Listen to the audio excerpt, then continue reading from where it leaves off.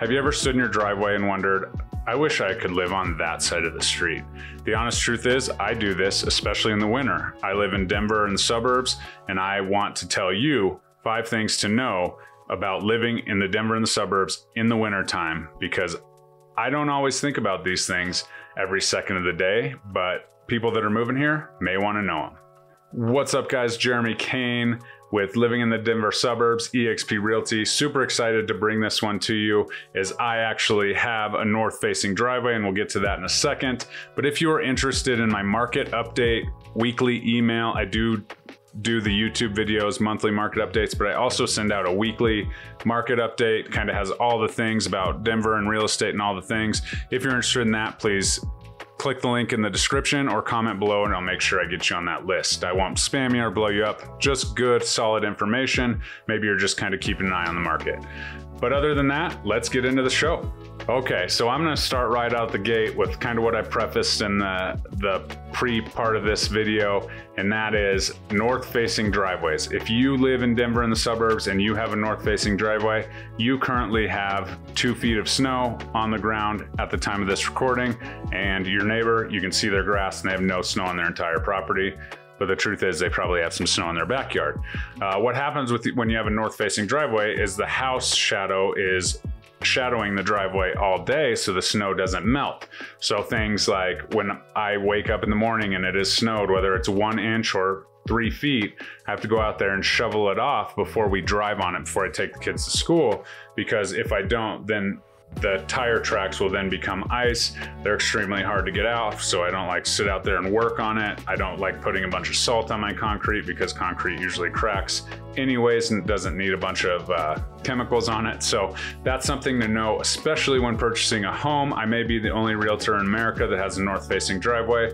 Check that. I think my dad does too, and he's also a realtor. But this is something definitely to consider when you're buying a home, unless you really like shoveling. And I will tell you, I really like shoveling, but now that I have a 3-spot driveway, you know, maybe 2 cars deep, it takes me a little bit of time, and it's not as fun as it used to be back in the day. So north-facing driveway is the very first thing to know, especially when you're buying a home, but also just when you're living in the Denver and the suburbs. The next thing, talking about snow, is in Colorado we use sand or rock on the snow so that there's traction when you have to stop.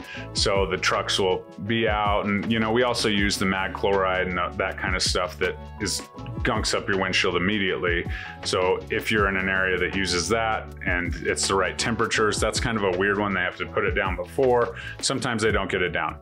If it's just mag chloride and the snow melts off pretty good, your car is going to be super dirty. It's super bad for your paint. So make sure that you're getting that car wash as soon as possible, and always keep that windshield washer fluid available, because I go through half a gallon every time it snows, I feel like. So, but in the meantime, we also use rocks. And so you're plowing the roads and they have a big dump truck that lets rocks down. Obviously, if you're right behind that plow truck, don't get too close, because those rocks could bounce up and hit your windshield.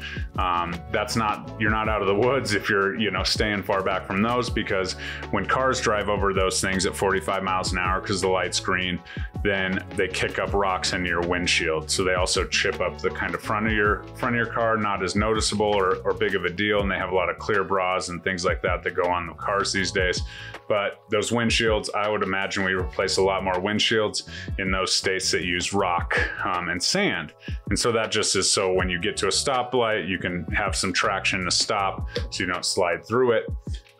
Some of you guys in the Midwest that might be watching this are like, oh, that's brilliant. I'd rather have that than salt, because I know that salt is used in a lot of places and creates rust in all parts of the car. The next thing is warming up your car. And I promise it's not super freezing all the time in Colorado. We're just talking about these things that happen in the snow. It is illegal to warm up your car in most jurisdictions. It's called puffing. Obviously, we have the remote starts and things, and puffing is actually in place, not necessarily for the environment that you might think it is, but because of the car theft concern. So you are not allowed to have a manual start car and leave it unlocked and running. You could get a ticket, or your car could get stolen, worse yet. But obviously be aware of that. It's always nice to warm up your car, but you may want to invest in a snow brush, because you may be there for quite a while warming up your windshield. And if you're just standing outside warming up your windshield, you might as well be brushing it off. I will tell you that it would be fantastic if you could brush off your roof and your truck beds and all the things, because when you're driving down the road and you just let the car defrost the windows so you can see and all the snow's blowing, it's kind of annoying for the person behind you. So make sure you invest in a good snow brush, especially on those taller vehicles, and understand that puffing is technically illegal in most jurisdictions. They do write tickets for it, I will tell you that. I've never got one. I use my remote start. I've never had an issue. I'm pretty sure that's because it locks and, you know, the car's technically not on or something, but who knows? I could be breaking the law too. But just make sure you're aware of puffing laws when you're living here in the Denver suburbs. The next one is real estate specific, and this is something that literally on hundreds of inspections, almost every inspection I've been to that's a detached home, they talk about the grading around your foundation. And so it's super important that all that snow that's sitting on your roof and running and melting down into the gutters, obviously we have great sunshine in Colorado, so sometimes it snows and then it melts off super quickly in the gutters. Make sure everything's going away from your home and out to the perimeter of your home as possible. Make sure there's no negative draining around that foundation, because that's something to really consider. If you think about it, snow, especially on the north side of your home, whether it's your driveway or not, will sit there for long and kind of slowly melt off. Well, if you have negative drainage towards your foundation, that water's just running down those foundation walls and can definitely cause issues over time. So make sure that your grading is away from your home and all that water gets as far out as it possibly can. And especially on that all the south facing sides of your home, because that gets most sunlight, so that melts the quickest. So just make sure that you have that. Also the gutters, make sure your gutters are cleaned out, because those downspouts get clogged up. And when they do, ice can kind of form, ice dams and things can form over the gutters and kind of run down the side of your home, around your windows and things like that. And you definitely don't want that.